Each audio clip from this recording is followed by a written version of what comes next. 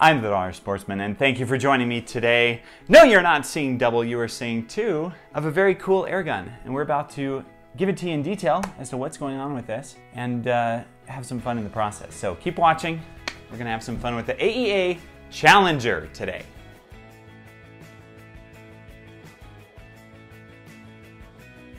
Thank you guys so much for watching today. It is a beautiful day, and I wanted to bring to you a rather cool air gun that I recently had the chance to test. This is the AEA Challenger bullpup 25 caliber air rifle with a Hawke optic scope mounted on top, which made shooting a breeze. It was awesome. This air gun comes from AEA Air Guns, sold by Fox Air Power in the United States. Very special thank you to Fox for sending these to me. And you can see by the design, it is very short, which is awesome. It adds some maneuverability. Specs on this air rifle: you have a very robust pad on the buttstock. You also have a 10-round magazine, which is a very interesting way that it works. It's a little different, so I'm gonna go over that with you on the video. You have a very nice bolt. It takes a little effort to get this back, but it works quite well. And you also have a power adjuster right here. Now in this video, I don't deal with lower power. I just don't. I go max power all the way because I want you guys to know what the maximum potential is out of this. And it is a lot. Spoilers. Yes. So this is an unregulated air rifle. That means that there is no regulator controlling how much air pressure is going to come out with each shot. So you fill it up to maximum capacity and then you have at it. Now, every single time that I filled this up, I filled it up to about 23 bar or 34-ish 100 PSI. I would recommend going to about that much each time you fill it up. I just put it up to 23 because that's what I felt comfortable with. That's just me personally. And the power that we got out of it at that pressure was extreme, to say the least. So that's 25 cal. Now what is this one over here? This is the 30 caliber version. You can see it is quite a bit longer. It does not have a shrouded barrel like the 25 caliber version does, which adds a lot of sound suppression. It's just loud and proud, as Fox Air Guns put it to me. It does not come with a cap on the rail on the threads. I wish that it did. I think that would be a nice improvement. But in this video, we're going to use a 0 dB suppressor on the front of this just to add that extra silence to it. And I highly recommend that you pick one of those up if you're going to shoot this gun. Now about this also gets power that is just outrageous for an air rifle. I was very impressed. When it comes to that, if you're looking for an affordable air rifle, I don't have the most current price right now, but it's in that range, and that is just a ridiculous cost, as in ridiculously low for what you're getting out of these. The power was supreme, the wood stocks are just beautiful, and it had some pros and cons, but there were more pros, I would say, than there were cons, and I'm going to show you exactly what I mean by that. So let's take it out to the field. I'll show you exactly what was happening. Now, it was a very, very windy day, I gotta tell you. So I was not able to speak out in the field because my mics would pick up all the wind, and the accuracy I wish could have been a little better because of the wind, and you'll see that in the video. As soon as the wind dies down, you can see that the group shifts that I'm shooting, particularly with the 25 caliber, and that's just because we had extreme wind gusts that day. It was nuts. I mean, I had a shift of 2 to 3 inches at my in-point point, but the groupings themselves were tight, and that's what I was really looking for. So I appreciate that. Let's have some fun. Let's get right to it.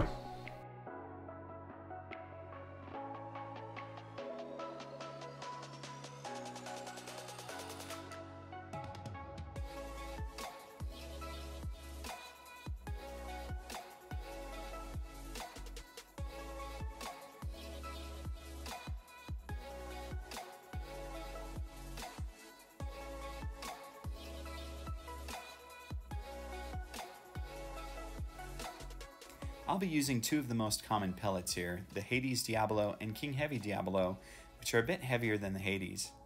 You can see here that we start with the Hades, and the first shot is over 1100 feet per second with a pellet. It soon starts to drop off, and you can see it continually decrease. Now this is due to there being no regulator within this air rifle. Nevertheless, the power that we're getting out of this is just immense.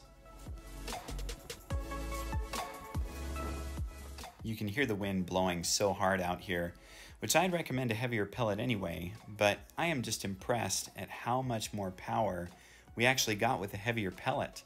We still had a deviation of about 99 feet per second, but the power was just off the charts.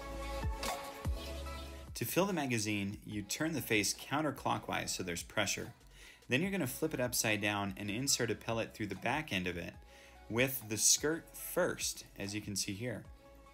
That'll ensure that the pellet seats properly in the future. Now flip it back around, and now you can fill the magazine normally, as it will hold tension with that first pellet that you inserted.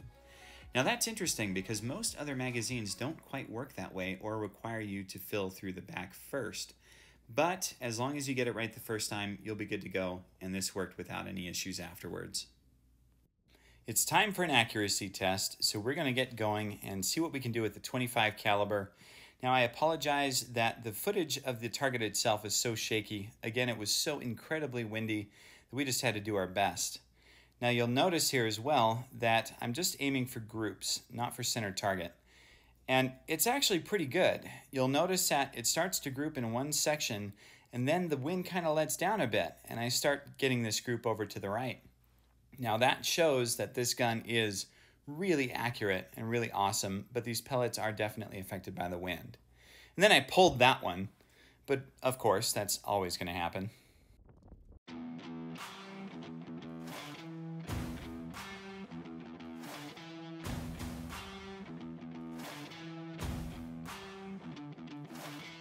It's time for the 30 cal, and I'll be using the 44.75 grain and the 50.15 grain Diablo pellets out of the 30 cal with the 0 dB suppressor on front, which you can get from Airguns of Arizona. And yow!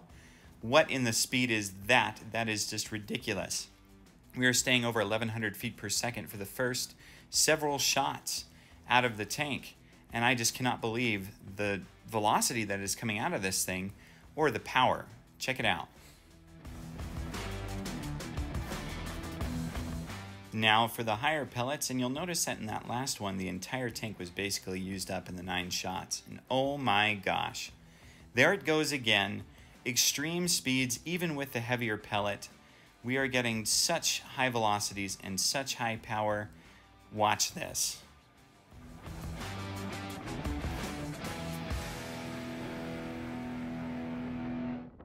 Time for another accuracy test using the heaviest pellets just to try to buck the wind a bit.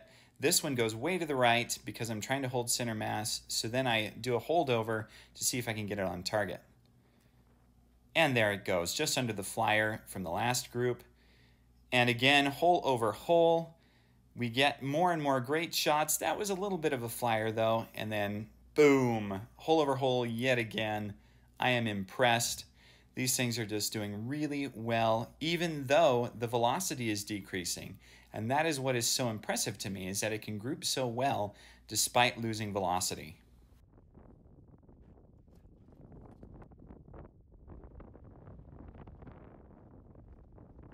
.25 cal, 2 groups due to the wind.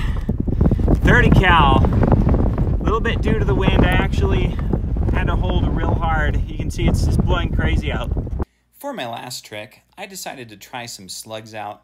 Heaviest slug in this sample pack. Thank you to Airguns of Arizona for sending it to me, because I just wanted to see how much more accurate the slugs would be with so much wind blowing. So here we go. What's interesting to note here is that my impact point was the exact same right here as my last group, so you can't even tell the difference. To show you guys on video, I decided to hold way down and low just so I could get a group that I could show to you on the camera, and it just starts killing it. The accuracy is impressive. The power on the chronograph you can see is just amazing, and this is definitely coming with me to RMAC competition. I am the Dollar Sportsman. Thank you guys so much for watching today. Let me know what you thought about these awesome Challenger bullpups. I thought they were great. The FPS spread was a lot, but the power and the accuracy despite that spread was just incredible. Thank you so much for watching. Please subscribe, share this video with your friends who are looking for powerful PCP rifles, and get out there and have some fun. I really hope you do.